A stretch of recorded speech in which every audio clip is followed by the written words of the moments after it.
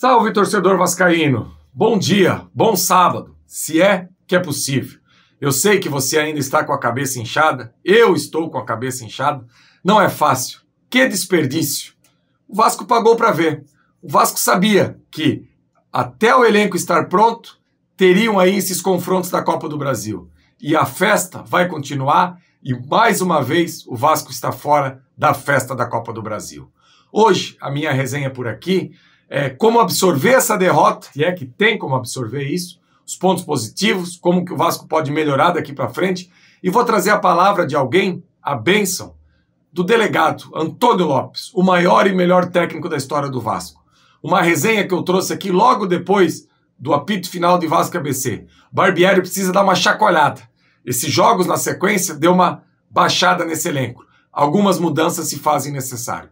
Então já vou pedir para você aqui, por favor, deixe seu like, compartilhe esse vídeo aí nas suas redes sociais. Agora, quando a guitarrinha estiver dando seu show, já aproveita e deixe seu like e deixe seu comentário aí embaixo para continuar aí essa interação entre eu e você. Se liga aí.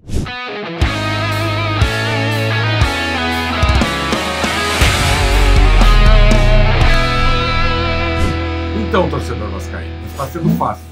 Ontem mesmo foi o dia inteiro com dor de cabeça, remoendo essa eliminação na Copa do Brasil. Ainda bem que o futebol é tão mágico que depois de 4 dias ele lhe dá a oportunidade de você dar a volta por cima. Obviamente ninguém aqui está comparando a grandeza atualmente financeira e a perspectiva de ir longe numa Copa do Brasil do que uma semifinal de campeonato estadual. Só que a semifinal de campeonato estadual, pela rivalidade, pelo adversário que o Vasco vai enfrentar, o Vasco, tendo êxito, vai amenizar um pouco essa questão da Copa do Brasil. E muita gente precisa ser responsabilizada por essa eliminação. A direção do Vasco, quem comanda, quem contrata, quem está à frente do projeto, mais precisamente o Paulo Brax, ele tinha essa noção. Logo depois da vitória contra o Ituano, que muitos chamam da Batalha de Itu, que é uma das grandes vergonhas que eu carrego, ter vascaíno que conseguem dar um título a um jogo de segunda divisão, mas enfim, cada um festeja aquilo que bem entende. O Paulo Brax, no seu primeiro pronunciamento, visando a temporada de 2023, ele deixou claro que de 80% a 90% do elenco estaria pronto apenas em abril. Só que, quando você monta esse planejamento, já sabia que ali no meio tinha a Copa do Brasil. E o Vasco pagou para ver.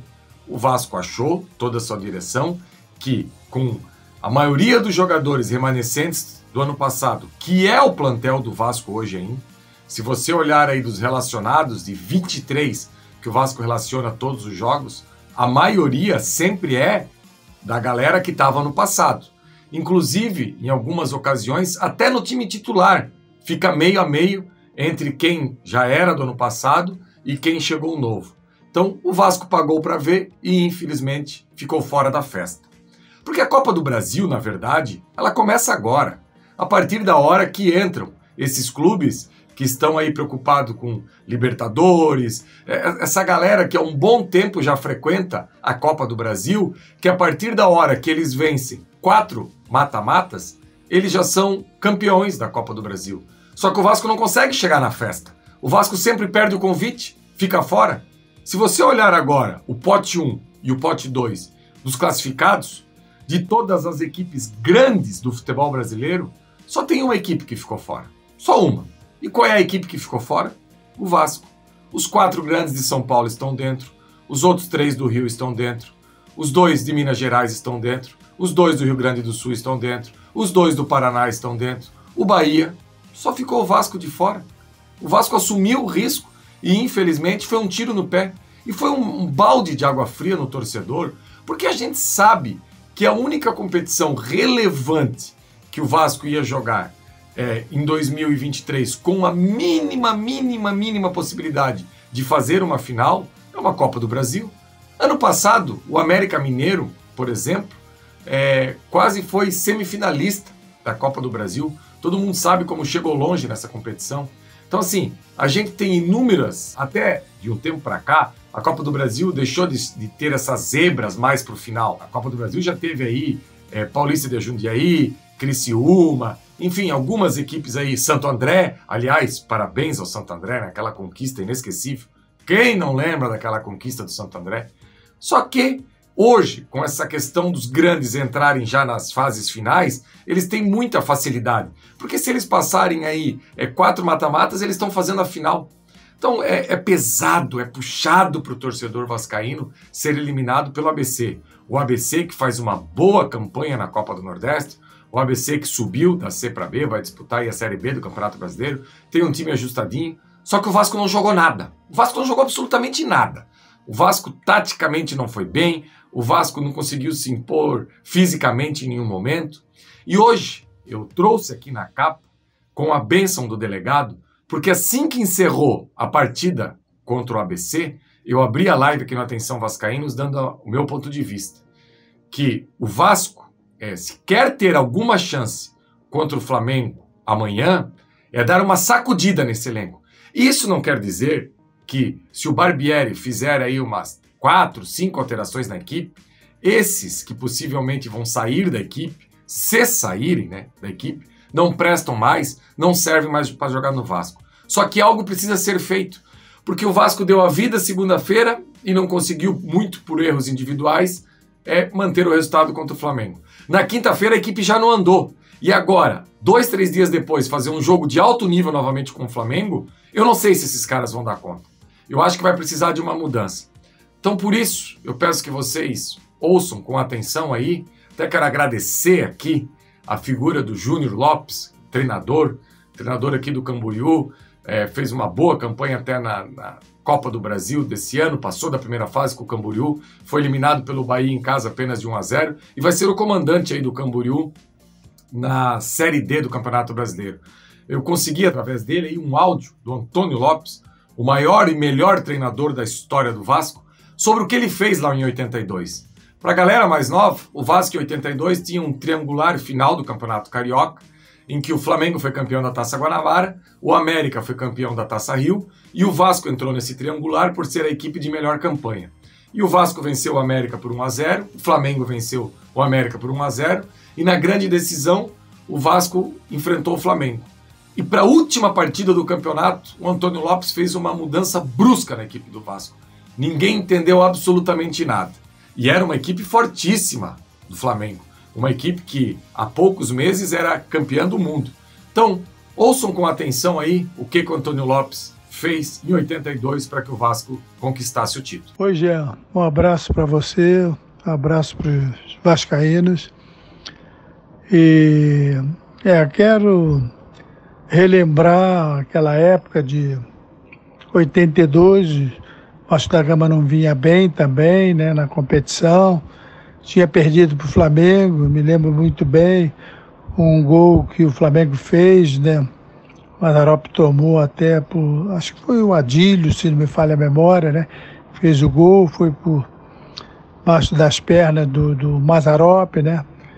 Aí eu senti que o Vasco da Gama não iria, com aquele time que estava, né, com aquele momento, né, o Vasco não iria ganhar a competição, não tinha jeito nenhum, né. Aí eu resolvi mudar o Vasco da Gama todo, né, alguns jogadores que não estavam bem na época, né, eu resolvi modificar. O próprio Mazzaropi, que não estava bem, né, eu botei o Acácio, e botei o Galvão no lugar do Rosemiro, mudei ali a zaga também, voltei com o Ivan, né? Voltei com Hernani também no meio, voltei com o Pedrinho Gaúcho, né? Então eu resolvi, eu pensei naquela oportunidade, eu digo, com esse time que tá, eu não vou ganhar de maneira nenhuma nada, né? Eu vou mudar. Como está acontecendo hoje, o Vasco também não está bem, né? O Flamengo está nitidamente superior ao Vasco, né? Aí eu resolvi mudar tudo naquela oportunidade, né? Ter Hernani também, eu me lembro que o Hernani foi muito bem, né? fiz as modificações todas, né? E acabou dando certo, né? Então eu acho que o Vasco da Gama tem que dar uma sacudidela, né? No momento, né? Tá muito por baixo, né? Do Flamengo, né? Eu acho que se houver uma mexida muito grande, uma sacudidela na equipe do Vasco da Gama, o Vasco pode, no domingo aí, surpreender e acabar tendo um resultado positivo para que o Vasco possa precisar. E com esse depoimento do Lopes, eu trago para vocês aqui que é a minha linha de raciocínio. Eu acho que o Barbieri ele precisa tentar algo novo para domingo. Uma das opções, e olha que eu não gosto de você ficar testando o esquema tático se não for feito com muito treinamento, mas uma das opções seria espelhar a equipe do Flamengo. Eu acho que o Vasco tem jogadores para você tentar jogar com 3 zagueiros, especificamente nesse jogo. O Miranda não tem uma boa saída de bola pela direita. O Léo não tem uma das grandes valências da saída de bola pela esquerda. Por que não centralizar o Capasso, Miranda de um lado, Léo do outro? Adianta o Piton, que é o jogador talvez mais técnico desse elenco do Vasco, ou um dos mais técnicos, que infelizmente não está conseguindo chegar na frente, porque com esse modelo que o Vasco está hoje, com os 3 volantes, criou uma barreira, os laterais batem nesses volantes que estão à frente deles, os extremas não conseguem vir por dentro, e o Vasco fica uma equipe quase que estática. Então eu acho que uma das possibilidades seria essa, do Vasco colocar 3 zagueiros, adianta um pouco mais o Pumita, adianta um pouco mais o Piton, e faz os 3 zagueiros. Uma outra possibilidade que eu vejo é, quem sabe, colocar o Piton numa segunda linha para jogar um pouco com o Paulo Vitor na lateral esquerda. Quem sabe o Paulo Henrique jogar na segunda linha também. Jogou assim pelo Juventude contra o Flamengo ano passado, no Brasileiro da Série A. Então eu acho que tem que tentar algo novo. O Vasco hoje tem um modelo que estava ok no jogo contra o Fluminense, no jogo contra o Botafogo, no jogo contra o Flamengo que venceu e até propriamente no jogo do Flamengo contra o Perdeu. Não tá tudo errado. Não é isso. Eu não tô aqui para ser o profeta do apocalipse. Quem hoje clicou no Faísca estavam achando que eu ia sair aqui berrando, gritando, xingando, que tá tudo errado. Não, não tá tudo errado. O Vasco tem um caminho para trilhar ainda. Agora, especificamente para esse jogo de amanhã, eu acho que o Barbieri tem a obrigação de mudar algumas coisas na equipe do Vasco. Sabe? Quem sabe a volta do Rodrigo para a equipe titular, eu só não sou muito adepto que se o Rodrigo jogar, o Arrascaeta não vai tocar na bola. Não é assim. Não é assim. Não adianta achar que o Rodrigo vai resolver todos os nossos problemas. Mas se ele quiser voltar com o Rodrigo e quem sabe sacar o Jair ou o próprio Andrei, que não está bem, os dois não estão bem nessa equipe do Vasco, o Barbieri tem essa possibilidade.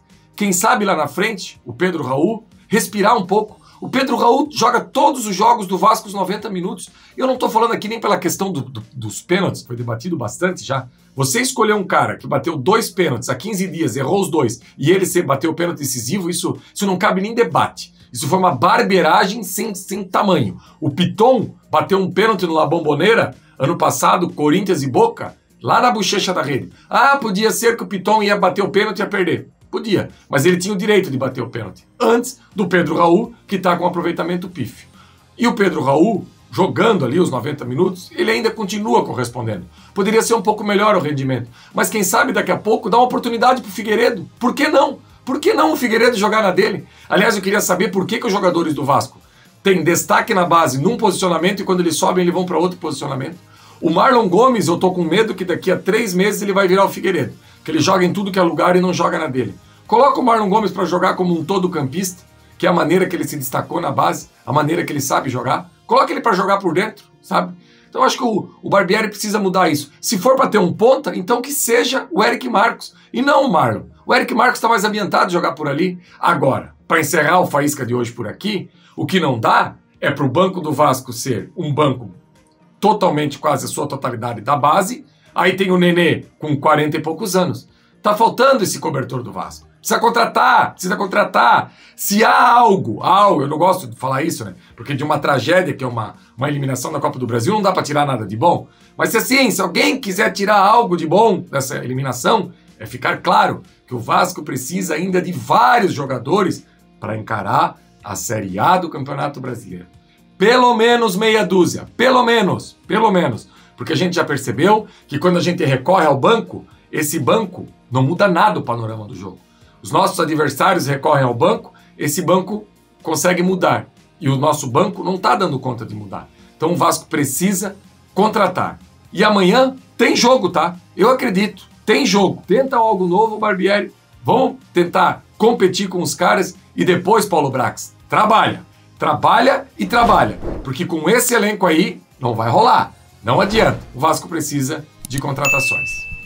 Valeu, galera. Peço para você hoje aqui, mais uma vez, deixe seu like, compartilhe esse vídeo aí nas suas redes sociais para fortalecer o nosso trabalho aqui no canal Atenção Vascaínos. E amanhã a gente tá aqui, a gente se encontra no pré-jogo desse Vasco e Flamengo. Eu vou falar para vocês, eu acredito pra cacete. Como o Lucha falava naquelas preleções, apontada pro Shell e dentro dos caras. Eu acredito. Abraço, galera. Levantamento para Roberto Dinamite, sozinho. Atenção, vai enfiar. Gol!